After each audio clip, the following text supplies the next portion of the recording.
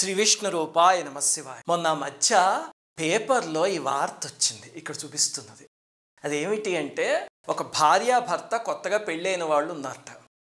ఆ అమ్మాయి traditional family నుంచి వచ్చింది. తర్వాత ఆ రోజు భర్తతో ఏదో గొడవ అయ్యి అతను ఆఫీస్కి వెళ్ళిపోయాడు మాట్లాడకుండా. ఈ అమ్మాయి ఇంట్లో బాధపడుతూ పోన్లే పూజ చేసుకుందాం అని చెప్పి పూజ మొదలుపెట్టింట. హారతి ఇస్తూ ఉంటే హారతి ఆరిపోయి కొండెక్కిపోయిందిట. అయ్యో కుంకుమ పెట్టుకుందాం అంటే కుంకుమ బరిన కిందకి జారిపోయిందిట. అయ్యో నాకు 2 అపశకునాలు కనిపించాయి, ఇంకా నా వైవాహిక జీవితం బాగుపడదు అని చెప్పి బాధతోటి సెల్ఫీ వీడియో తీసుకుని ఆత్మహత్య చేసుకుని చనిపోయింది ఆ అమ్మాయి. ఎంత బాధాకరం అది. ఒకసారి ఆలోచించండి. అంటే శకునాల్ని నమ్మి ఒక నిండు జీవితాన్ని తీసేసుకుంది. హారతి మీరు ఒక్కసారి ఆలోచించండి, సామాన్యంగా ఎందుకు కొండెక్కుతుంది అంటే 2 కారణాల వల్ల. ఒకటి, తిప్పటం చేతకాక ఫాస్ట్గా తిప్పేశారనుకోండి, అప్పుడు కొండెక్కిపోతుంది. లేకపోతే ఎక్కడి నుంచైనా వేగంగా గాలి వస్తుంది అనుకోండి, అప్పుడు కొండెక్కుతుంది. అలా కాకుండా తలుపులన్నీ మూసేసి నెమ్మదిగా హారతి ఇవ్వండి, ఎప్పుడూ కొండెక్కదు హారతి.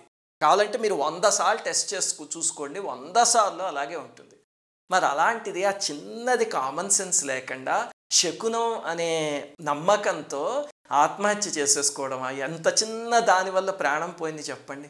ఇది ఒకటే కాదు, హారతి ఆరిపోవడం పక్కన పెడితే పిల్లి ఎదురొచ్చింది, బొట్టు లేని స్త్రీ ఎదురొచ్చింది, పూర్వ సువాసన. అక్కడైతే అసలు పాపం స్త్రీలని ఎంత హింస పెట్టేస్తారో దుర్మార్గులు.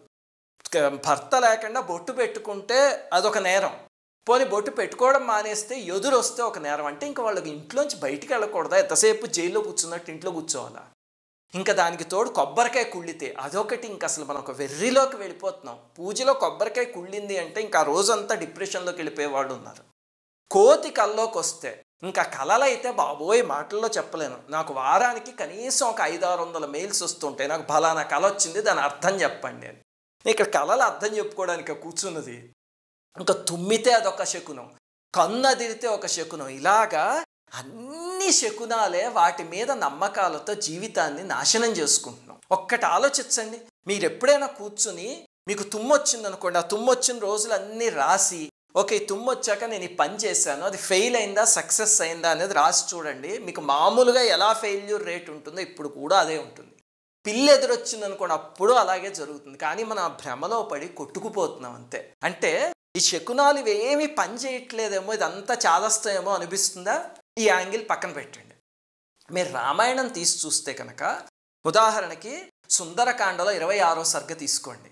ఆ సర్గ మొత్తం సీతాదేవి ఎదుర్కొన్న శకునాల గురించే చెప్పారు. సర్గ మొత్తం. మరి శకునాలు అబద్ధం అయితే మహర్షి ఎందుకు చెప్తారు? ఆయన అబద్ధం చెప్తారా? సీతాదేవి విషయంలో శకునాలన్నీ ఆవిడకి ఎడం కన్ను అదిరింది, ఎడం భుజం అదిరింది, ఏవో చాలా చెప్పారు. అలా రామాయణంలో చాలా చోట్ల వస్తుంది. మరి శకునం అనేది అబద్ధం అయితే మహర్షి ఎందుకు చెప్తారు? మరి నిజమైతే మనకి ఎందుకు జరగట్లేదు? ఇంతకీ నిజమా అబద్ధమా? అందరికీ నమస్కారం.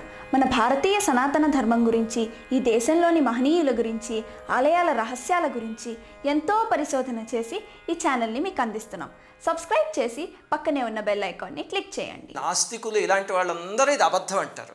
ఈ చాదస్తో ఉన్న వాళ్ళందరూ ఇది నిజం అని దాని చుట్టూ జీవితాలను తిప్పుకుని ఇదిగో ఇందాక అమ్మాయిలాగా జీవితాలను చేసుకుంటారు. ఇంతకీ నిజమా అబద్ధమా అంటే చాలా జాగ్రత్తగా వినండి చెప్తాను. ప్రకృతిలో దుశ్శకునాలు ఉన్నాయి, శుభశకునాలు ఉన్నాయి, 2 ఉన్నాయి ప్రకృతిలో. కానీ అవి మన కోసం కాదు, మన బోటి వాళ్ళకి అవి పని చెయ్యవు. అవి ఎవరికి పనిచేస్తాయి అంటే ప్రకృతితో మమైకం అయిపోయిన వాళ్ళు ఉంటారు, వాళ్ళకి మాత్రమే పనిచేస్తాయి. అంటే ప్రకృతిలో ప్రతి శబ్దంలోనూ వాళ్ళు దైవవాణి వినగలరు, ప్రతి సన్నివేశంలోనూ దైవ సంకల్పాన్ని చూడగలరు. వాళ్ళకి నేను, నాది, పక్కవాడు, వాడి మీద కోపం, వీడి మీద ద్వేషం, ఇలాంటి థ్రెడ్స్ ఏవి ఉండవు. అలాగా ప్రకృతితో మమైకం అయిపోయి నిర్మలమైన మనస్సు ఉంటారు. వాళ్ళకి ఏదైనా రాబోతోంది అని ప్రకృతి కొన్ని సంకేతాలు పంపిస్తుంది. అవే శకునాలంటే. వాళ్ళు వాటి ప్రకారం నడుచుకుంటారంటే వాళ్ళు ఏదైనా పని చేయదలుచుకుంటే కనుక ప్రకృతి ఒక సంకేతం పంపించింది అనుకోండి, ఇది చెయ్యొద్దు అని, అప్పుడు చేయడం మానేస్తారు. చెయ్యమంటే అప్పుడు చేస్తారు. అలాంటి మహనీయులకి ఇప్పుడు మాస్టర్ ఈకే గారు, నేను అలాగ చూసిన మహనీయులు, రమణ మహర్షి, వాళ్ళందరూ ప్రకృతితో మమైకం అయిపోయారు కాబట్టి ప్రకృతి వాళ్ళకి రెసిప్రొకేట్ అవుతుంది. ఇప్పుడు చూడండి, రమణ మహర్షి చరిత్రలో ఒక పావుని ఆయన తమిళంలో నువ్వు వెళ్ళిపో ఇక్కడికి రాకు అని చెప్తే అది వెళ్ళిపోయింది. ఎలా తెలిసింది ఆ పావుకి తనకి తమిళ్ వచ్చా అంటే ఈ వీళ్ళు ప్రకృతితో కనెక్ట్ అయ్యి ఉన్నారు. అది కూడా జంతువు కాబట్టి దానికి మనలా కల్మషాలు రాగద్వేషాలు ఉండవు. అది కూడా ప్రకృతితో కనెక్ట్ అయ్యి ఉంది. ఆ ప్రకృతి అనే మీడియం ద్వారా వాళ్ళిద్దరూ మాట్లాడుకున్నారు. అలాంటి వాళ్ళకైతే ప్రకృతి సంకేతాలని పంపిస్తుంది. అవి శకునాలు. అంతే తప్ప మనలాంటి వాళ్ళకి శకునాలు అవి ఏవి పనిచేయవో అందవు కూడా. అది మన భ్రమ అంతే. ఎందుకంటే మనం పగలు రాత్రి అంతా రాగద్వేషాల మధ్యలో చిక్కుకుపోయి ఉంటాం. అంటే ఆవిడ ప్రకృతి నిజంగా అలాంటి సందేశాలు పంపిస్తున్నాయి. దానికి ఏమైనా ప్రూఫ్ ఉందా అంటే మీకు ఒక సంఘటన చెప్తా. కొన్ని సంవత్సరాల క్రితం ఒక సునామీ వచ్చింది. వస్తే ఆ సునామీ గురించి ఇన్ని కోట్లు ఖర్చు పెట్టి మనం ఎస్టాబ్లిష్ చేసుకున్న సైంటిఫిక్ రీసెర్చ్ సెంటర్స్ అన్నీ కనిపెట్టి ఇంప్లిమెంట్ చేసే లోపు వచ్చేసి 1,00,000 మంది పైన చనిపోయారు. అంతేనా? కానీ అదే సునామీని మన సైంటిస్టుల కన్నా చాలా ముందు జంతువులు పసిగట్టి ఎక్కడ శ్రీలంక దగ్గర ఎక్కడో ఒక జూలో ఎత్తైన ప్రదేశానికి వెళ్ళి చాలా జంతువులు బతికాయి.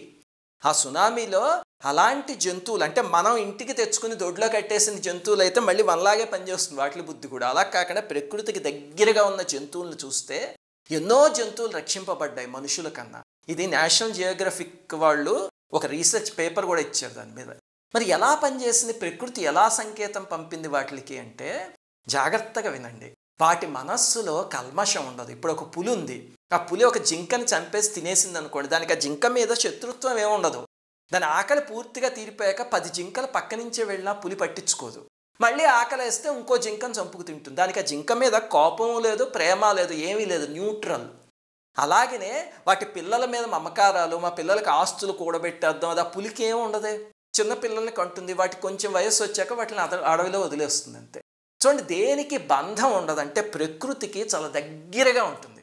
మనం నేను నాది అనుకోవడం వల్లే అన్ని వెధవ పనులు చేస్తూ ఉంటాం. ఒక 100 కోట్లు కూడబెట్టిన వాడు 200 కోట్లు ఎలా కూడబెట్టాలి, ఎవడ కొంపలు కూల్చాలి అని చూస్తాడు. ఎందుకు? నా పిల్లలకి, నా మనవలకి, నా మునిమనవలకి పోగేసేయాలి.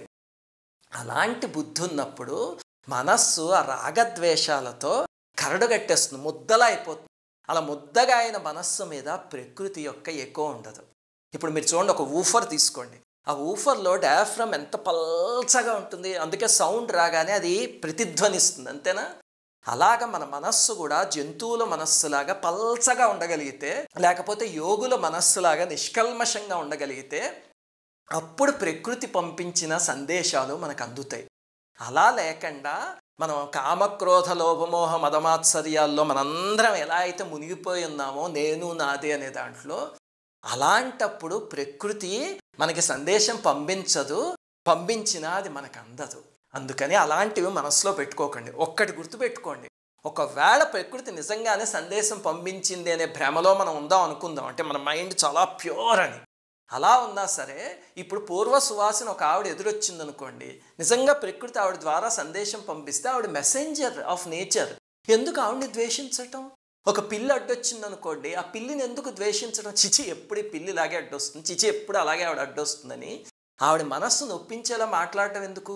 ఇప్పుడు ఎవరైనా టెలిగ్రామ్ తీసుకొచ్చి ఇస్తే అందులో ఒక చెడ్డ మెసేజ్ ఉందనుకోండి, అది తెచ్చిచ్చిన ఆయన తిట్టుకుంటాం పోస్ట్ మ్యాన్ని? లేదా ఆయన జస్ట్ మెసెంజర్ అంతే. ఒకవేళ ప్రకృతి మనకి నిజంగా పంపిస్తే అది అర్థం చేసుకోవాలి తప్ప తెచ్చిన వాడిని తిట్టకూడదు. అందుకని దయచేసి శకునాలు ఈ చాదస్తం నుంచి బయటికి రండి. తుమ్ములు వస్తున్నాయని చెప్పి ఏ పనికి వెళ్ళకుండా కూర్చున్న వాళ్ళు కొంతమంది ఉన్నారు. అలాంటి వాళ్ళందరి కోసం చెప్తున్నాను ఇది. శ్రీమాత్రే.